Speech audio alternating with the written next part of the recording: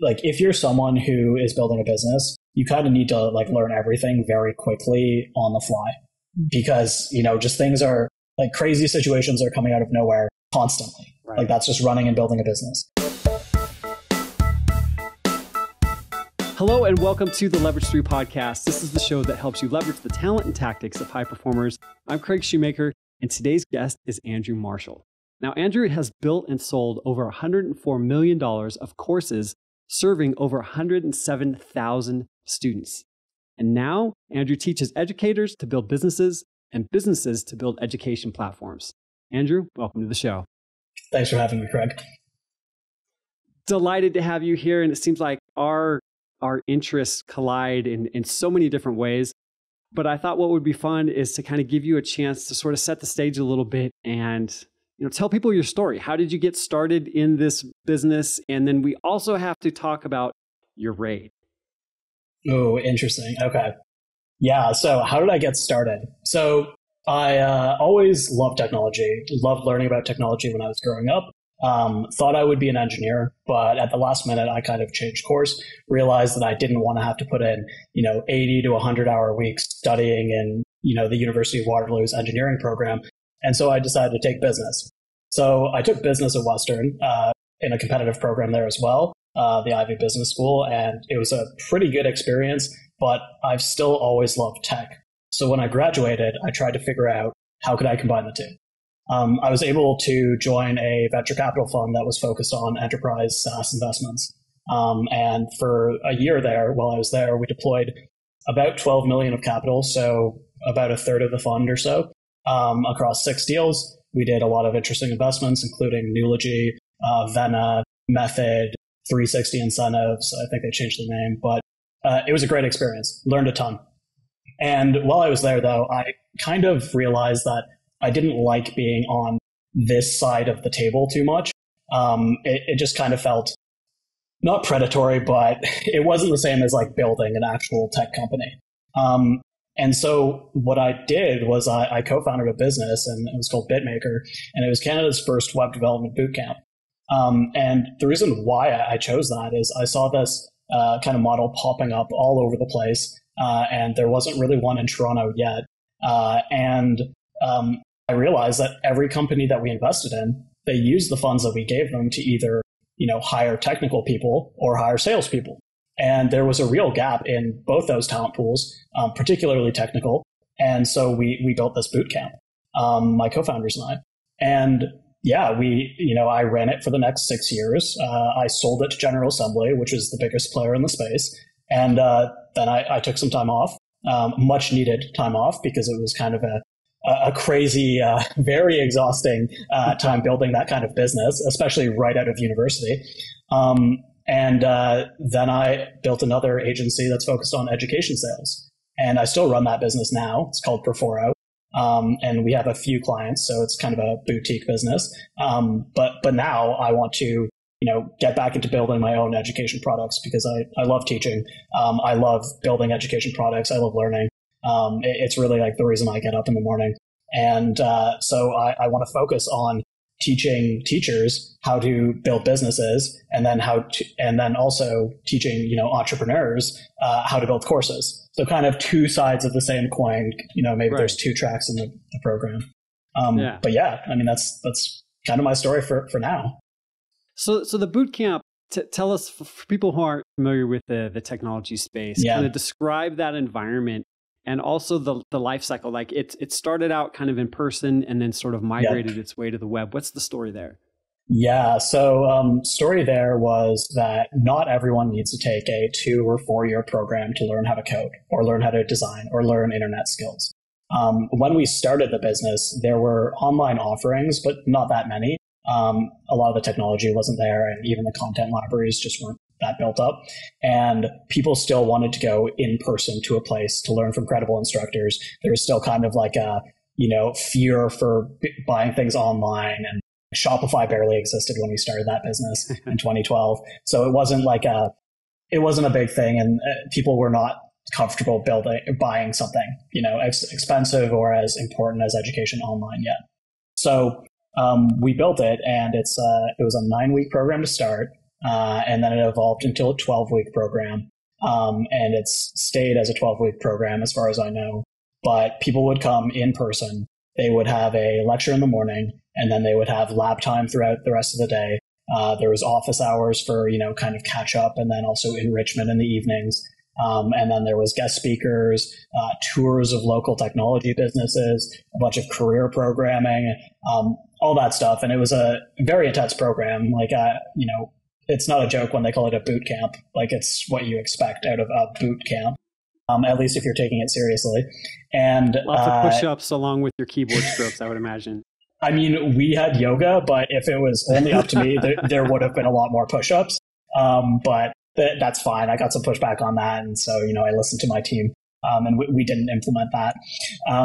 But yeah, we did that at first. And as kind of the market changed, more online options started popping up. And I noticed that as far as running this as a single location, the business model is okay to operate, but it's not something that's so great that, in my opinion, I wanted to scale to a bunch of different geographies. And so at that point, it becomes kind of like you take one of two roads. You either pivot to providing online services, which we could have hired up to do that, and we probably would have needed to take on funding. We were bootstrapped at the time, and bootstrapped till exit.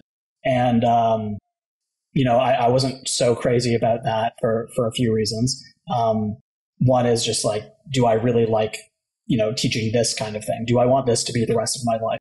And then the second option was to sell. And so, I went through the whole selling a business process, finding multiple buyers, not really having a massive bidding war because some were very much more qualified than others and kind of had the same vision as I would have had. Mm-hmm. And so we landed on selling to GA, and I stuck around for the next year and a half or almost 2 years, while I, completed the obligations of my contract and made sure things were kind of in good hands as I handed them off.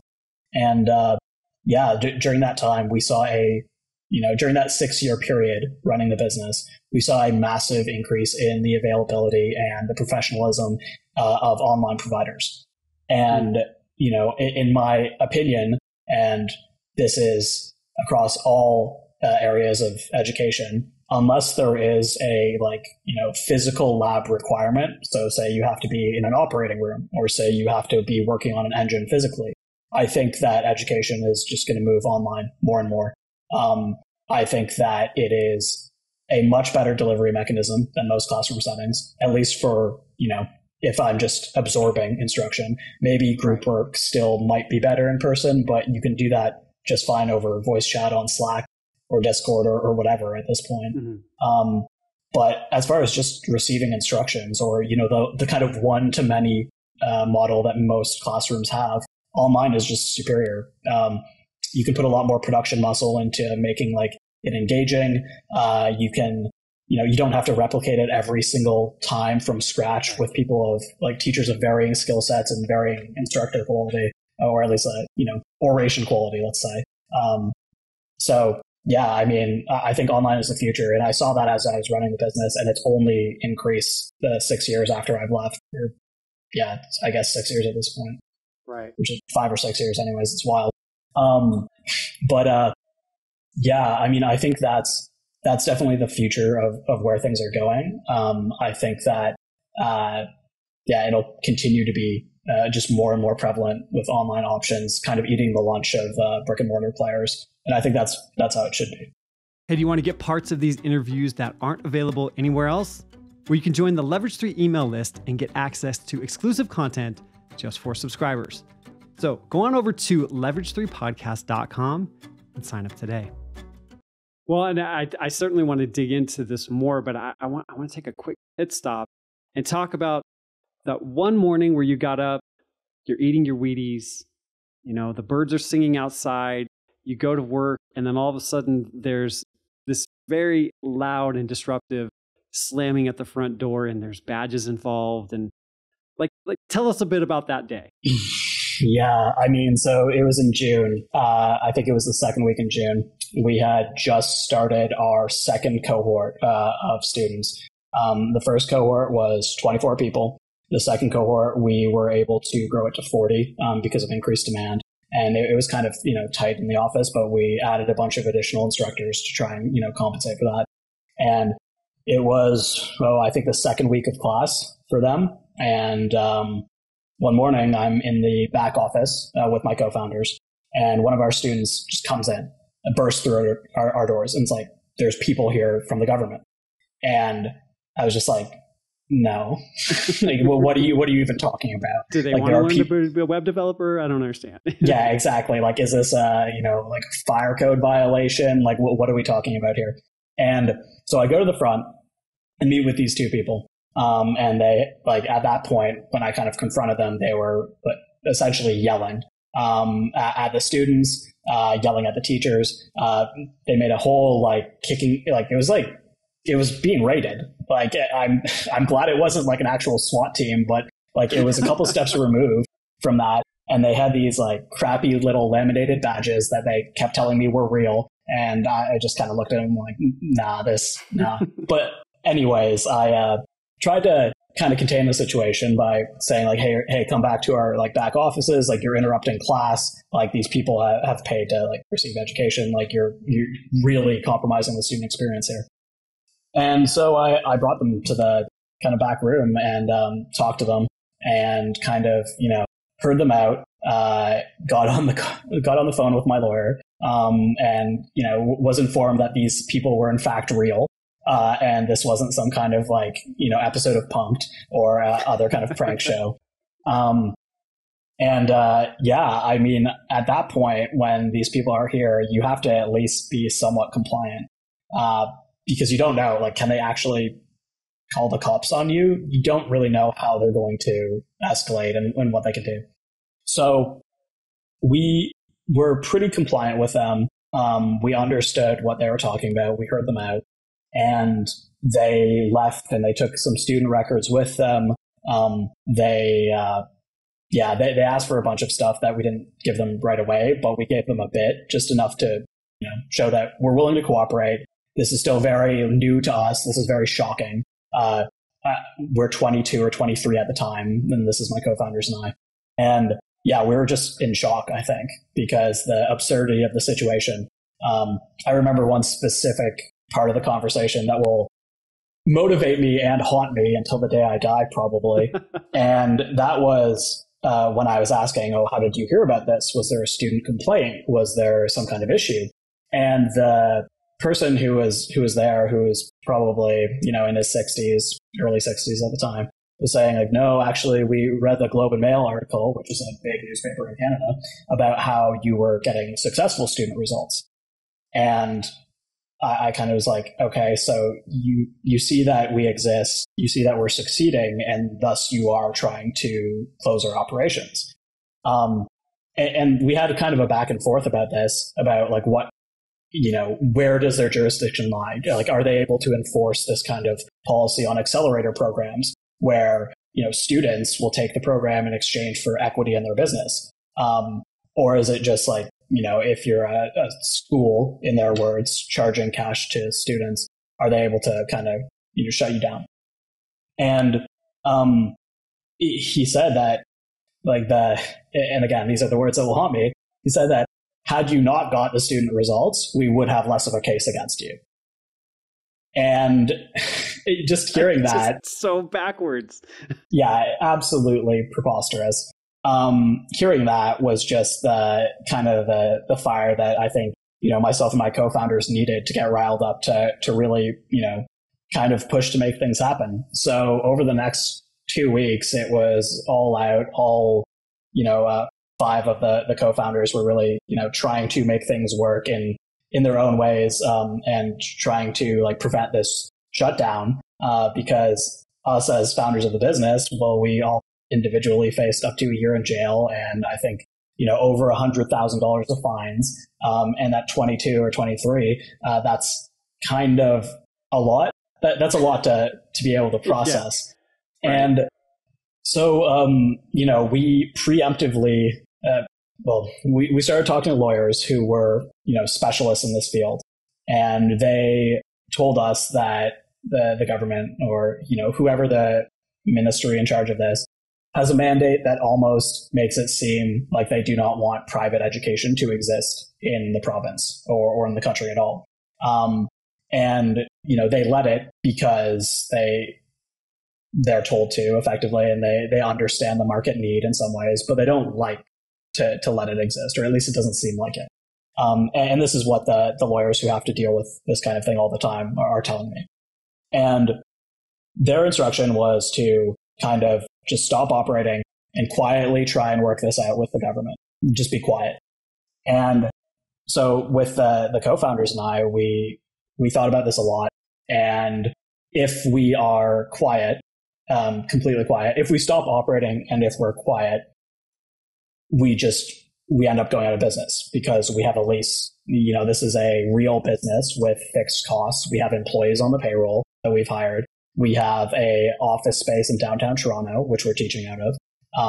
We have, rented iMacs that are attached to our, personal credit ratings that we have to pay for. We have all the costs of a real business. It's not just shutting down an online business where there's it's easy. You can click a few buttons and maybe you prepaid for an annual subscription of something and you're out of that cash. But it's not nearly the same when you have, 4,000 square feet in downtown Toronto to pay for. Right. In addition to all the employees that you need to make payroll. And so we realized that if we shut down, we stopped operating and we're quiet, we were done. We'd just evaporate everything that we had worked so hard to build. We'd, ruin the name for the alumni. We'd not be able to provide ongoing assistance to the people who are still looking for jobs. We wouldn't be able to do anything. We would just be dead. And at best, we would be able to raise some money to try and fight this. But with a government agency, they can just drag their feet and just bleed you dry while you're trying to do this. And they'll move as quickly as they want to move. And so, so they can outlast us very easily because they can print money, being part of the government. And so we realized okay, we have one shot. We have to go as loud as humanly possible, and we did. We preempted any kind of cease and desist by stopping operations. And it was pretty interesting because the students were still allowed to come in the space, but we just weren't allowed to teach them. So they would come into the space and they would teach each other. We were going to get cute with it and have the instructors volunteer for a few hours here and there. But we tried to abide as best we could by the regulatory as well. And we even had some of our instructors start producing online resources that the students could then access. And, the servers weren't on premises. So this is just free online resources that the students are accessing. But we preempted the cease and desist, and then we just went as loud as humanly possible. And we got featured in pretty much every, major Canadian newspaper in one form or another. People were tweeting about us. So Paul Graham was tweeting about us. Chamath was tweeting about us. Vinod Khosla was tweeting about us because the situation was absurd. This is clearly a talent gap that exists in the market, that there is you need as many potential options to try and fill that gap as possible. That includes, public universities, public colleges, and then private institutions, both, physical and online. And at the time, online wasn't, that viable, at least not viable compared to today's standards. So everyone thought, people were just nuts. The ministry became kind of the butt of every joke for a week there. And eventually there was enough, let's say popular demand that this kind of thing be allowed to exist, that the ministry was willing to kind of cooperate with us begrudgingly. And, they let us, become kind of a professional development program. That's incredible. Yeah. And it's interesting to see that kind of stifling of innovation, especially in the education space, at that time, because now this ministry has it only has teeth when it comes to places located in Ontario.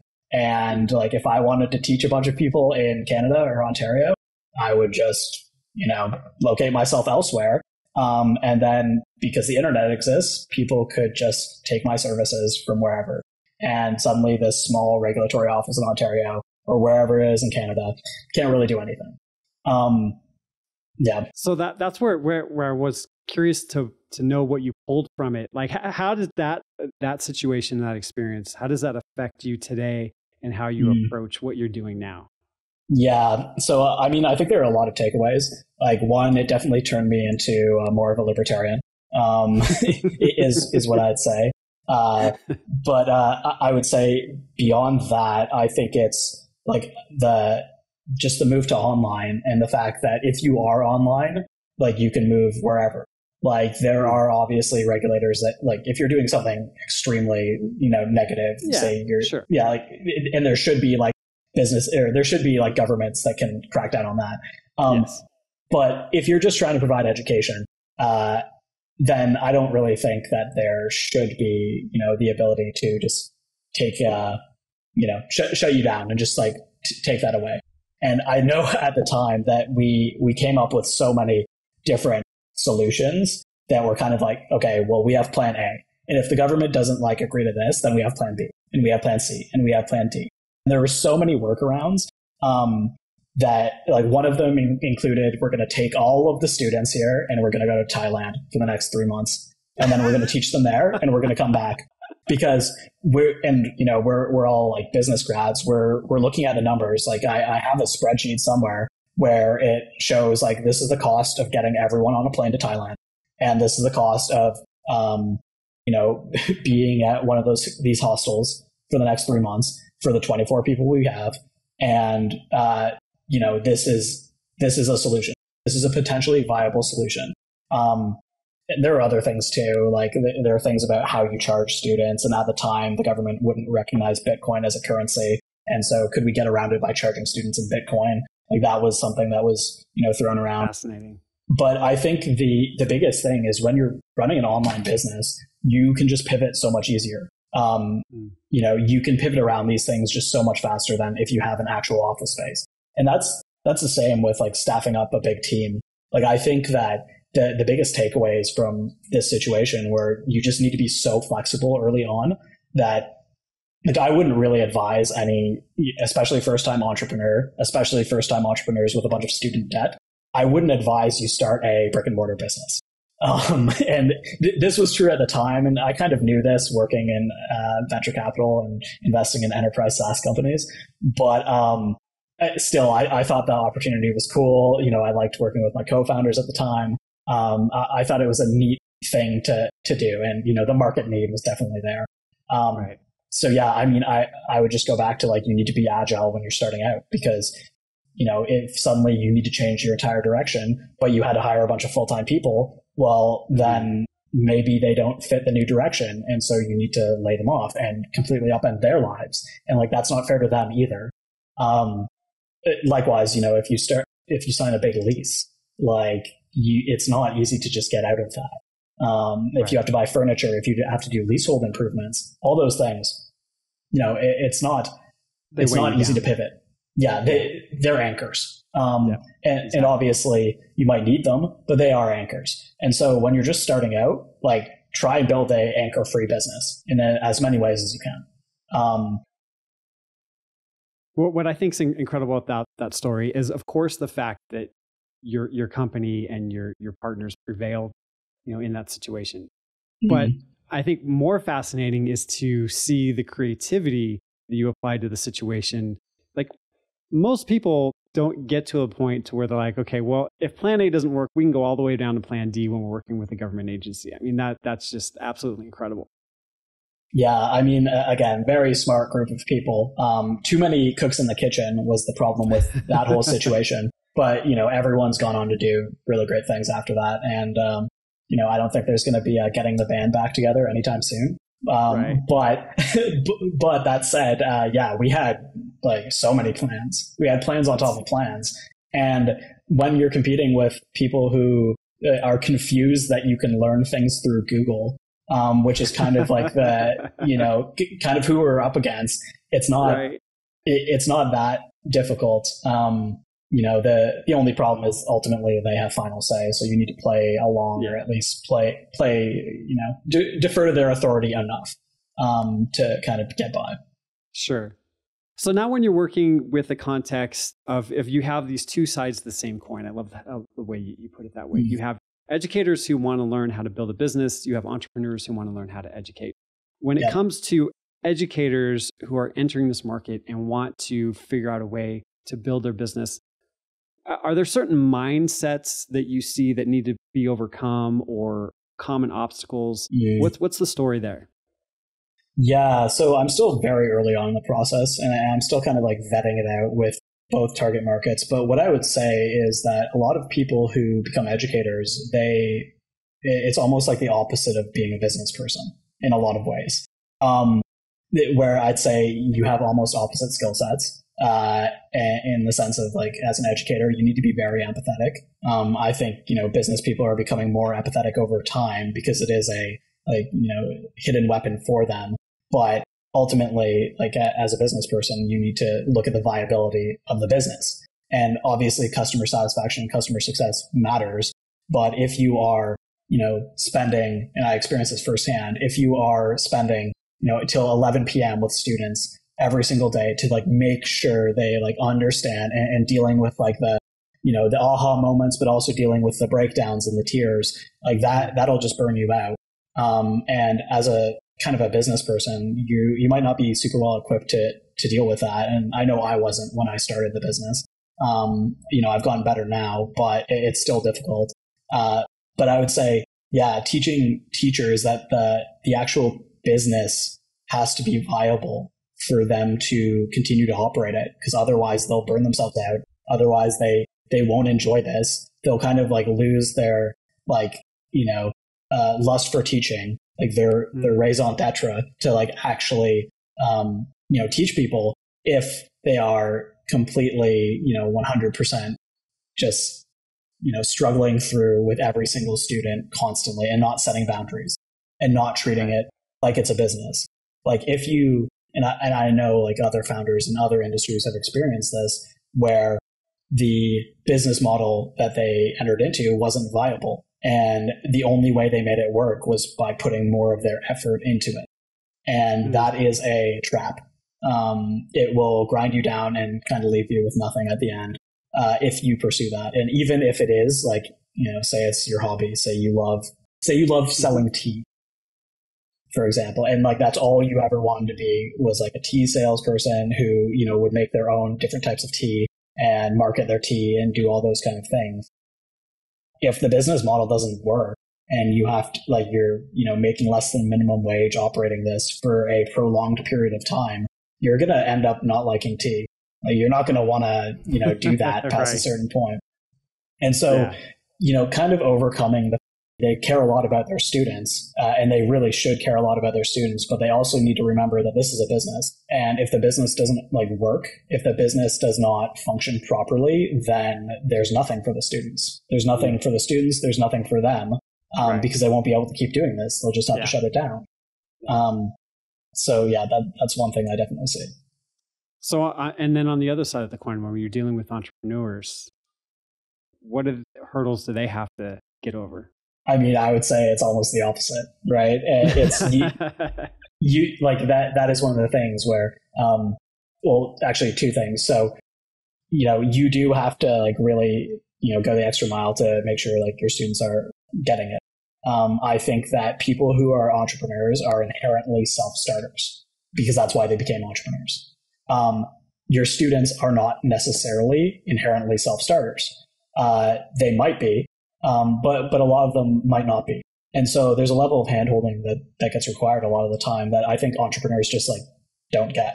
I know, when I started, it took me a while to actually understand this, where it's not everyone, is wired in kind of the same way. People are wired super, super differently. And when it comes to learning things, a lot of people are products of the public school system. And I think they're kind of used to being drip fed the education, and you do what's presented for you and you get scored on it. And then maybe if you have parents or mentors or outside influences that push you to go above and beyond, you kind of learn to teach yourself things outside of the school system. And that's not the norm. Not necessarily everyone learns that kind of thing. And I would say that people who are inclined to start businesses, they are the type of person who teaches themselves things, or they find people who can teach them things. And again, going back to that self-starter mentality, where it's like, it's not enough just to do the average to get above average results or extraordinary results. You have to, put in way more effort outside of the core hours that are required to actually get extraordinary results. And I would say, teaching entrepreneurs that level of empathy, where it's like, not everyone is like you, like not everyone, it can just build something from nothing. Not everyone can do that, is something that a lot of entrepreneurs need to wrap their head around. Some people understand that inherently, but like I would say a lot of them don't. So I would say, that's one thing. The other thing is that it takes, like, if you're someone who is building a business, you kind of need to like learn everything very quickly on the fly, because, just things are like, crazy situations are coming out of nowhere constantly. Right. Like, that's just running and building a business.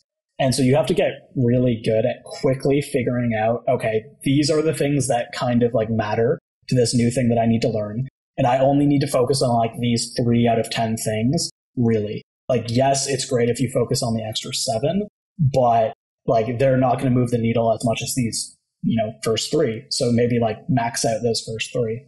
And I would say that, letting entrepreneurs and such know that their students, might not necessarily think that way, and then might not be able to absorb, information as quickly as they can, or at least like get to the core of what's important in information as quickly as they can. Because as an entrepreneur, like, you are battle tested in being able to do that every single day. And your students are probably not, unless you're teaching other entrepreneurs, at which point maybe they are. But in a lot of cases, they're just not. They don't have that kind of like just experience. And it's not like a function of like all entrepreneurs are like better or whatever. It's just like they've had time in the ring. They've had, time to like just get good at this and they've had to. And that's really what it's a function of. So I would say like, those are 2 things that I'd say business people or entrepreneurs need to kind of understand when they're putting course together. I would say that a lot of the time when I talk to people about building a course, and I find myself, making this mistake too, it starts off being very over-engineered. Like, you need to learn this, you need to learn this. And it's like, it's so dense that like, just because, you as an entrepreneur have done this and it's like nothing to you, like, of course you need like to teach all these 12 topics or whatever, and like, why is this so difficult? Like, they're easy. They all fit in together perfectly. When you're just starting out, like, you need to reduce the complexity, like reduce it to what you think is the bare minimum, and then reduce it again by half. And you really just need to focus on teaching the fundamentals, because as much as you might want to try and make this incredibly like value packed, dense course offering, the actual like, amount that people are going to retain is way less than what you think it is. And the amount that people are actually going to complete is way less than what you think it is. I know that, and we sell education courses for multiple clients, and, we've built a bunch. But I know that the course completion rate is not necessarily that high for online courses. And, we try and work on that. We try and make it better. But the interesting thing is that we found that even if you survey people who have only done 10% or 25% of a course, you can still get a lot of very positive reviews, because they'll say like, well, yeah, I went through the first hour of this, 5-hour course, and it had such incredible insights. I started implementing them and they fixed most of my problems. And so like, I haven't gone back to the rest of the course. And that's one of those things where it's like, there's a big disconnect between education and entertainment in that space. Because with entertainment, if you turn off a movie after the first half an hour and it's a 2-hour movie, you probably did that because you didn't like it. Like, it probably wasn't like, oh yeah, this filled my like quota for adventures or whatever it is. And so like completion matters in that context, and completion does still matter in course creation, but it's a different context, and you really need to view it differently. Well, I think you make a really good point there, because I don't think every course needs to be completed necessarily exactly with what you're saying. Like, you may have gotten all the information you need out of the first hour, first half hour, whatever, and then you're going to find your way back to it. And I just think that's an excellent point that people need to remember, especially when you get into the space of building courses. So what I like to do here at the end is give my distinguished guest an opportunity to leave people with 3 actionable tactics that they can kind of take away based off of what we've talked about. So what would those 3 things be for you? Yeah, so I'd say, a lot of them relate to being an entrepreneur, and whether or not you're a teacher who wants to become a better entrepreneur or an entrepreneur who wants to become a better teacher, like these are all, equally applicable. I would say that one of the first things is take big swings, especially when you're early in your career. Like, what have you got to lose, really? But the same thing goes for when you're later in your career. Just take big swings, like bet big, like go for something that you haven't done before, go for something that gets you outside your comfort zone, go for something that could make a material impact in your life. I think it's important to do that. The second thing would be always get back up. The reality is that most of the best entrepreneurs that I know, they're so resilient. They're cockroaches almost, in the fact that like you can't really kill them. They just keep coming back. Right. And, ideally they keep coming back better. And the third thing is never stop learning. Like, I think that, that this goes well with the previous point, but you need to like always keep getting better and always keep improving yourself. I think that the second you stop doing that is, that's when you might as well just write off the rest of your life. Because if you're not constantly like getting better, then like, why are you here? If you're not constantly leveling up, then like, what's your purpose? And getting better, or like, never stop learning. Like, I think those things, like, they really make an impact over time, because if you're getting better slightly, every week or every year or whatever it is, if you're learning something new all the time, eventually that compounds, and it gives you a reason to keep going. Thanks so much for being a part of the show. Now, one of the easiest ways that we can stay in touch is that if you're watching on YouTube, please like this episode and subscribe to the channel if you'd like. And if you're listening to the audio version, rating on your favorite podcast app would mean the absolute world to me. So I'm Craig Shoemaker, and I'll see you again here soon on the Leverage 3 podcast.